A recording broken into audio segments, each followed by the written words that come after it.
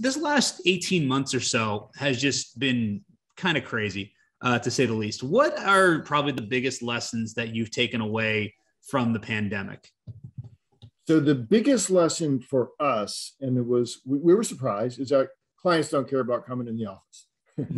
So meeting as we're meeting here on video, a meeting by phone, we had a little bit of COVID hangover the first quarter of this year of 2021 because cars stopped driving last summer. Yeah.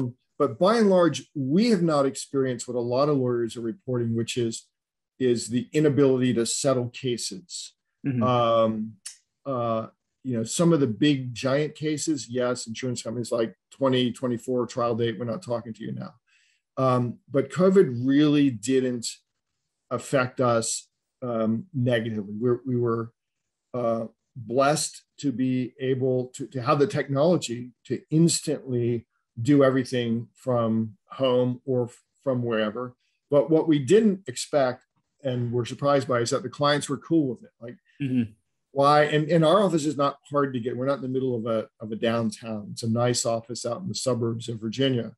But being able to do this and now being able to do court appearances, I argued a case in the Fourth Circuit Court of Appeals just like this, on video, and that was an amazing experience.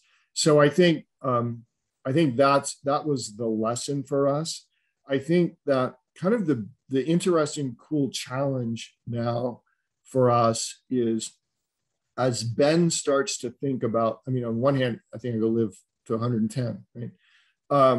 But as you start to think realistically about what you want to do, and I'm transferring from lawyer, I'm pretty far along the path to not doing a lot of legal. Again, I supervise a wonderful department. I edit briefs. I give strategic decisions, much like your role, I suspect, in your company. As we transition to full CEO, that is a different job than entrepreneur. Think about it. Like there's lawyer, and there's lawyer entrepreneur, and now there's CEO. And CEO is building and solidifying this business that will generate income for Ben long after Ben's actually working it.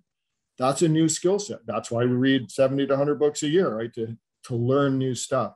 And that's a challenge because your ego, pointing to myself, your ego is so tied up into nobody could do it as good as I could. It's my name on the firm. The clients actually want me. I should be working harder. I should be answering interrogatories and stuff like that. That's been a hard thing for me to get beyond. But I have coaches, right? And I have, again, corporate coaches and individual mindset coach who help me do that. And that's for the stage of my life, that's the challenge over the next few years is to learn how to be a really, really good CEO and not feel guilty about decreasing the amount of actual legal, because we're actually serving more clients and we're serving them better because my team is so good, as you've described your team.